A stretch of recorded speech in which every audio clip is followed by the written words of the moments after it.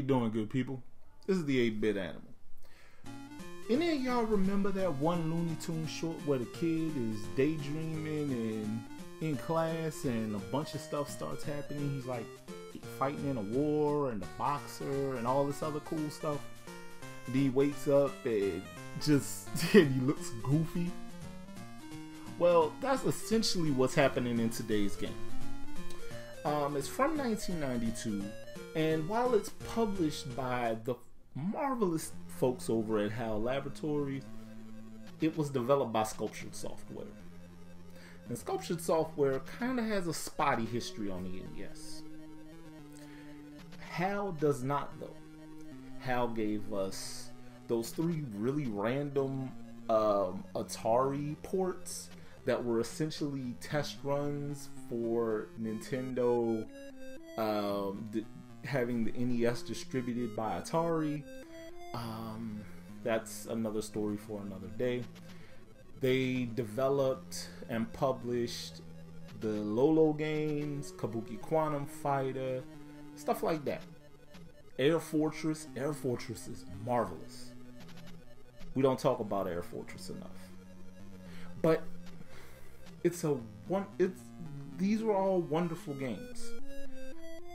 This one had potential to be really cool, but fell flat in a couple of ways. Let's talk about it. Today, we're going to take a quick look at Dreamin Davey. Now, Dreamin Davey is basically like different stuff happens. A bully steals his pencil, and he falls asleep in class and starts getting poked and prodded by a girl with really big glasses on, and it's a lot happening. And when he falls asleep after these encounters, he starts daydreaming and is teleported into other worlds that are kind of Zelda-like. Top-down action, pseudo-RPG stuff, that kind of thing.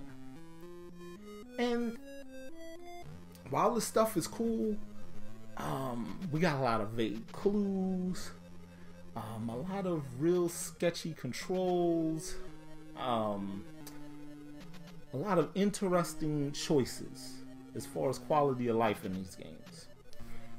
Lots of cutscenes pop up, and it all just leads to this game being a monumental disappointment. It could have gone so much better than this. Also, the level selection. You got a couple of levels where you play as a knight. You got a couple levels in Old West, and you got a couple levels in Ancient Greece. The Ancient Greece levels lead you to Hades, and yeah, it's a lot going on here, and not a lot worth writing home about. But this was probably one of Sculptured Software's better efforts. And that ain't a good thing, because like I said, Sculptured Software had a real spotty history on the NES. And this game is a great example of said spotty history. HAL could have handled this themselves. Look at the Lolo games. They could have given us a puzzle adventure game starring this little kid, and it would have been fantastic. They could have done like a weird side-scrolling joint. They did Kabuki Quantum Fighter. They could have did a shmup in the same vein as Air Fortress. I commend them for trying to do something different, but their different just ended up being a really mediocre Zelda clone. And yeah, just a big pile of disappointment. Just disappointment all the way around. Not good. Now, if you decide you want a copy of Dreamin Davey, about $25 will get you that. It'll get that in your life for you right quick. And again, not a situation where I can really recommend going through the effort to get a copy, because it's novel, but it ain't great. You know? Definitely not great. And ain't nobody out here looking for a complete set of HAL Laboratory published NES games. At all.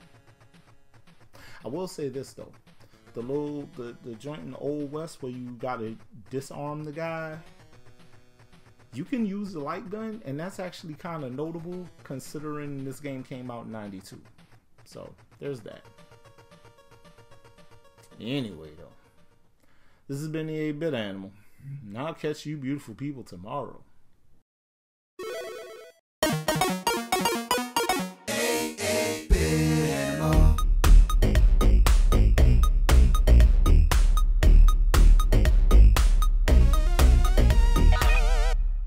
Tomorrow, the king has returned. 2 things. It's the last game released on the NES in Europe, and it's awful. Sorry.